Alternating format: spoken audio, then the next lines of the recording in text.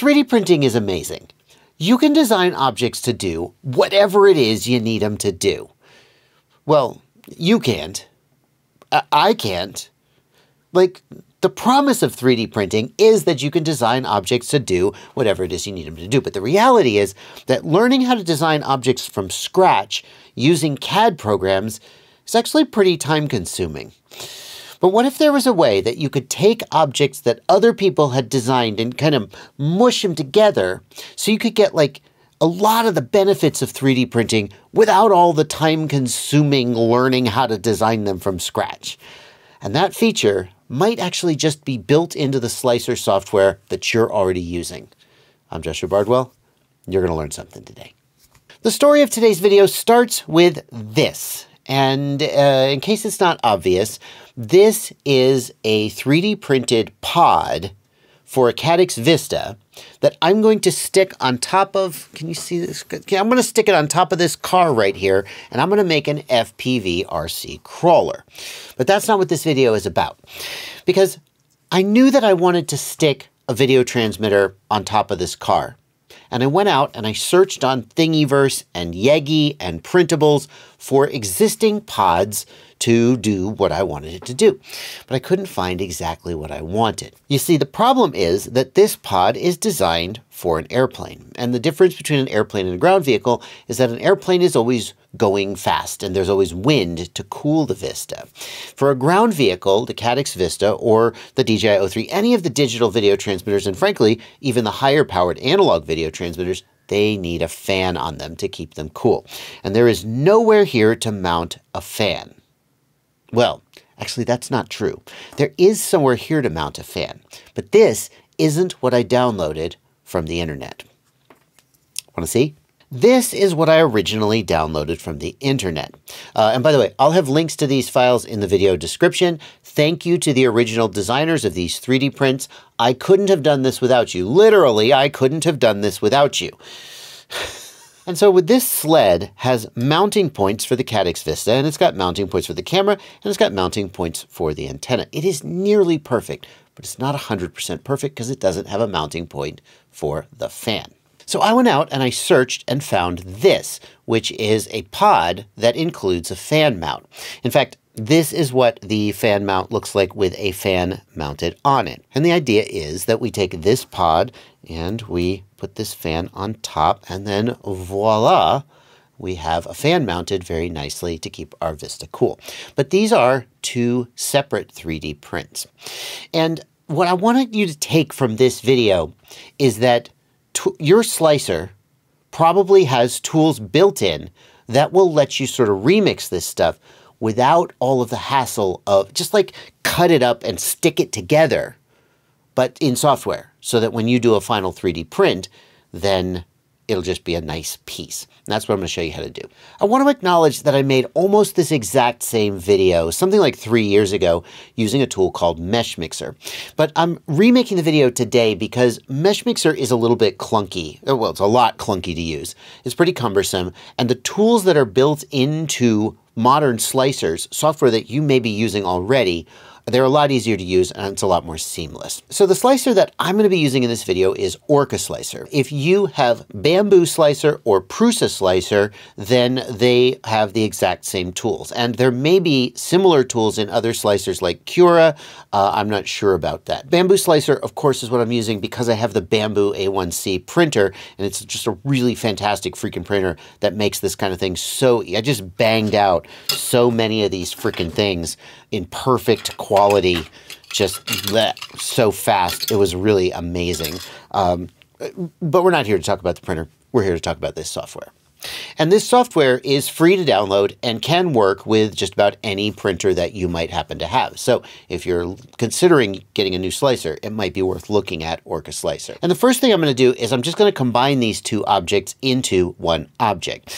And it's not as simple as like, just there you go, right? You see, I'm getting a warning here. Vista Mount Full Fixed STL is too close to others. It's not happy that I've got these two things overlapping. What I need to do is Control-click to select both of them and then right-click and assemble. And that will combine those two objects into a single assembly. What I can then do is go to Objects here on the left and I can see this assembly, and I can see these two objects that are parts of the assembly. And I'm just going to pick Vista Mount Full Fixed. Actually, I'm going to do one thing first. To make my life easier, first I'm going to click on the Sky Hunter pod, and I'm going to right click and center it on the plate. And that's just going to help me line these things up if I can center them both on the plate, just because they're both symmetrical. It'll save me a little bit of manual shuffling them around. Then I'm going to click the Vista Mount, and I'm going to right click and center it on the plate. And now you can see we're almost there. We're not quite there. Actually, we're more there than I thought. Because one of the things I'm concerned with is that these screw holes right here line up perfectly so that the Vista mounting lines up. And we can see that's not quite right. So I'm going to click on the Vista mount, and I'm going to click the Move tool. And then I'm going to use these arrowheads, and I'm just going to drag and try and get those screw holes lined up as perfectly as I can. It's a little bit annoying because I can't see down through the top, but so be it. I think I've got them pretty perfectly lined up. Great. I could drag this left, right, up, down, and put it exactly where I want it. And in fact, I'm not quite done yet, because the other thing I want to do is I want to make sure there's enough room between here and here to fit the Vista. And I'm worried that the existing mounting studs, if you will, are going to get in the way. So I'm going to grab the blue arrow and drag this up on the Z-axis. Oh no, I can see. Here, let me just drag this up here. Here's the studs, the mounting studs, if you will, for the bosses. Are they called bosses? Mounting bosses? For the original, for the fan mount. And we definitely don't want any space here between the fan. We don't want a gap there. So I guess what I'm going to do is I'm just going to go like this and drag that down until it just contacts. Is it contacting? It looks like it is. It looks like we've got overlap there. Perfect. That seems about right to me. That is good to go. There's more that we can do here. So that's sort of how you munch two things together to make them into one thing. And it's great because as long as you can find two things that are roughly what you want, like it's not the prettiest way to put them together, but it freaking works. It freaking works beautifully. But that's putting things together. What about taking them apart? When you have those two tools, the world is your freaking oyster. The other tool I want to introduce you to is the Slice tool, or the Cut tool. And that's right here. And if I hit Cut, it is going to draw a plane on the object. And it's going to cut that object into two pieces. And then I can either move those pieces and print them separately. Like, for example, if I didn't like the fact that this, look at this lid, all those overhangs on the lid, what a mess. I could cut that lid off and move it over and do it separately. Actually, the creator of the print actually has a separate print for the lid. If you want to do that, you don't have to cut it, but it's just an example. But what I'm going to do here is I'm going to drag this plane upward. I don't want to rotate the plane. I want to drag it upward. There we go. I'm going to drag this plane upward, so I'm just cutting off the very top of this antenna bracket. And then I'm going to keep the lower part and not keep the upper part. And I'm going to perform the cut. And now, now we just chop that thing off. And then what we're going to do is we're going to import this DJI antenna mount, right? Here we go. We're going to rotate that 180 degrees. And then Control click. No, I don't want to escape. There we go. Control click, right click, assemble. We're going to center this up. And then we're going to move. We're going to drag it up. And we're going to drag it over.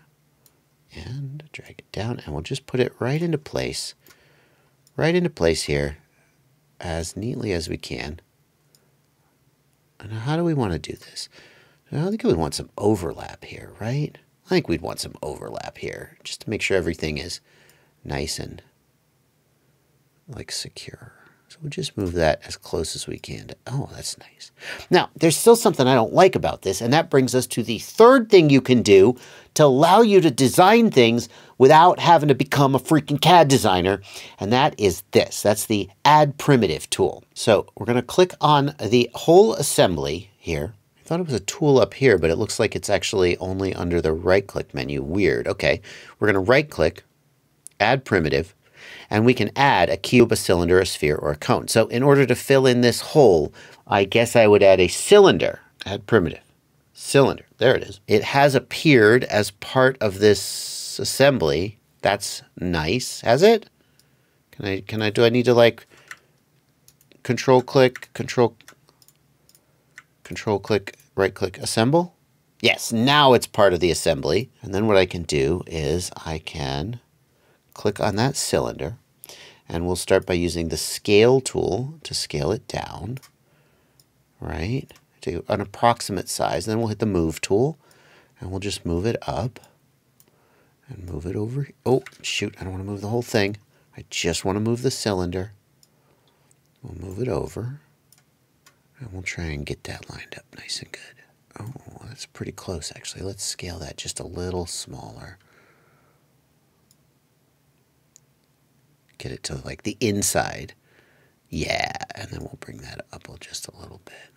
Oh, yeah. Oh, gosh. Oh, look how good that is. Look how good that is. And then I'll highlight that cylinder and Control-C, Control-V to make a second cylinder. And we'll just hit the Move tool, and we'll drag that shoop right over here. Look what we've done.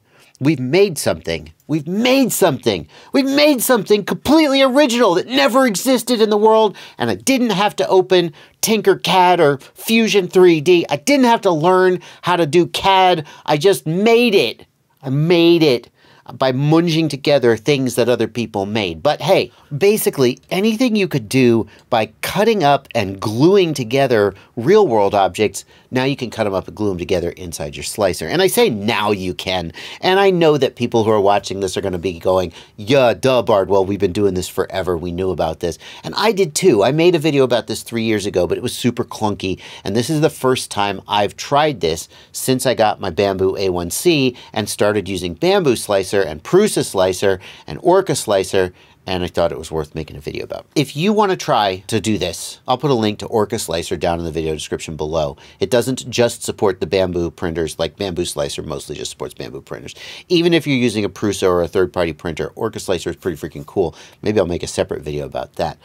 I think I'm going to put a card on screen. Well, number one, to my review of the Bambu A1C. It's a freaking amazing 3D printer. I freaking love it. But also to my video where I tried to learn how to do CAD modeling using Fusion 360. It was super fun, but then my Fusion 360 license ran out and I got busy with other things and I never really got into it. So I'm really glad these tools exist. I'll see you there. Thanks for watching.